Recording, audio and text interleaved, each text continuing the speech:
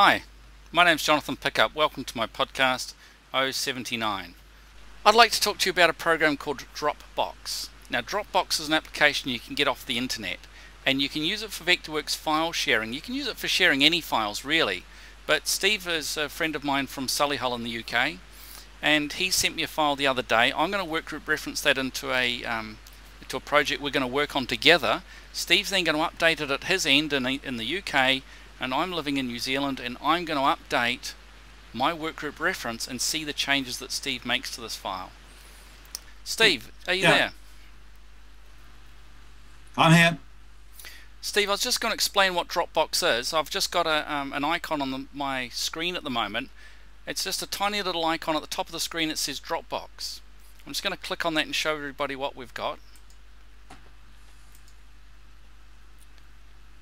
Now when you open up Dropbox, I don't know if you can see everybody, but it appears as a place in my Vectorworks. When I click on it, it appears just like regular folders, but in reality those folders are stored on the internet. Here's a file that Steve sent me, and I'm going to workgroup reference that into a Vectorworks file. So here we are, I'm back in Vectorworks. This is Vectorworks 2008, which is what Steve's got. Remember, you've got to be using the same program.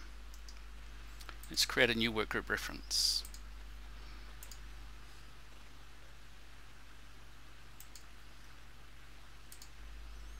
So I've got a workgroup reference, which means that I can create a design layer viewport. So let's create a viewport.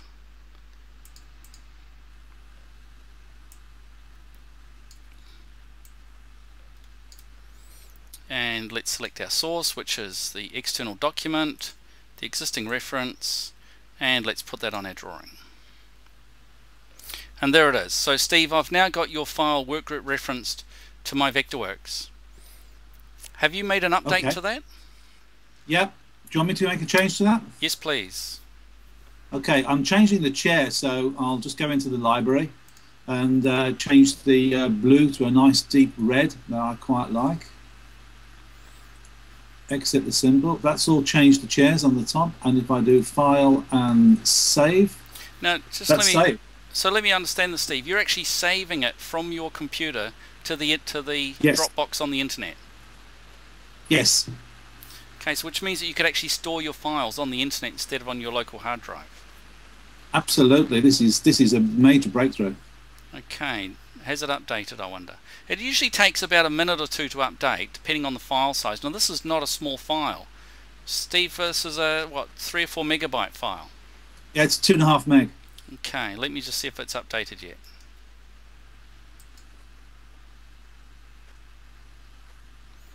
Now I can't see what part you've changed, Steve. I'm not sure if it's updated yet. Yeah, it's the chairs on the top and the landing area on the ground floor. Oh, okay, sorry, they've all gone a deep red colour instead of being blue. Absolutely. And it was that quick. So this is a great technique, I reckon, for sharing, working across the, well, Steve and I almost can't get further apart from each other. If I got any further away from Stephen, I'd be getting closer to him. So this is a fantastic technique for working across geographical distances or time zones. But I thought it was really neat, the idea that I could workgroup reference Steve's work, and when I want to work on it, I open this file in the morning, it updates automatically to the latest. The only thing you've got to be careful of is you do have to be connected to the internet. I'd like to thank you for watching, and thanks very much, Steve, for coming. You're welcome, John. Bye.